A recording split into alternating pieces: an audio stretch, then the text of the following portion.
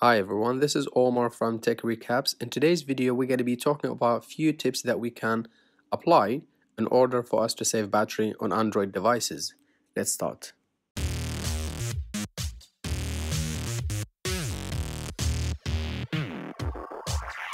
First of all, you need to make sure that you have the latest operating system.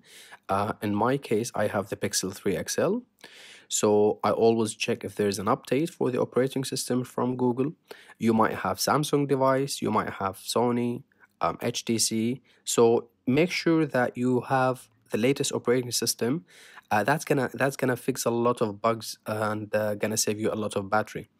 And also make sure that you use a black wallpaper. In this case, I have a white one just for the purpose of recording this video, but I highly recommend that you have a black wallpaper. That's gonna save a lot of battery as well. Besides, make sure that you use the original cable and plug that come with the phone, as using a third-party cable or plug will affect the battery on the long run. My next tip is to switch off auto brightness.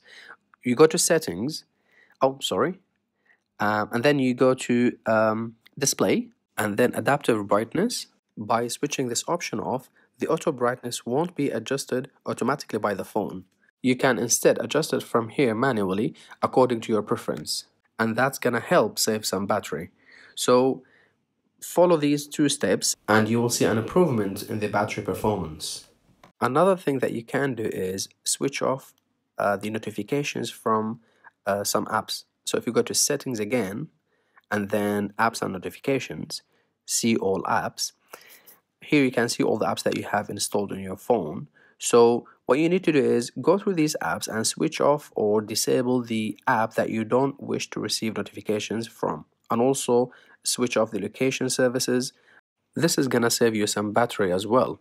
What you can do as well is switch off the vibration and the sound from the keyboard, because using the keyboard with these options on, it's gonna vibrate every time you type anything on the keyboard, or it's gonna give you some sound. So if you go to settings and then sound, and then we swipe a little bit down to advanced, here you can see a few options.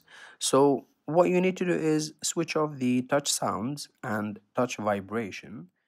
My next tip for you is to switch on the battery saver if needed. So if we go to settings and then battery, here you can see all the information related to battery as well as the battery saver option.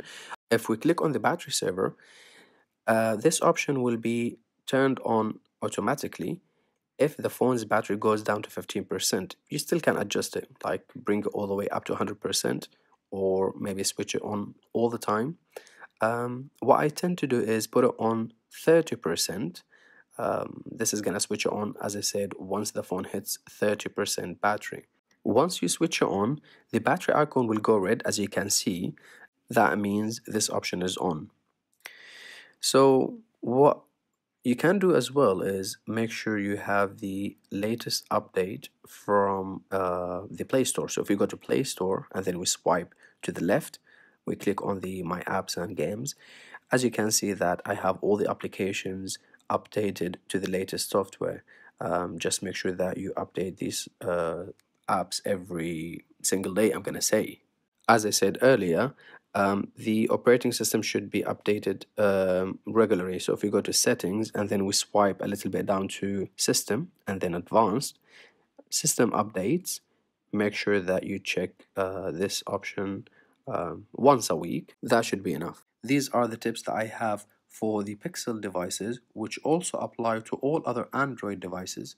The last thing that I want to mention is you need to take into consideration the fact that if you have a smartwatch connected to your phone, that's going to consume the battery. So smartwatches will consume the battery faster than normal. That's all for today. If you like this video, please like, share, subscribe. Until the next video, peace.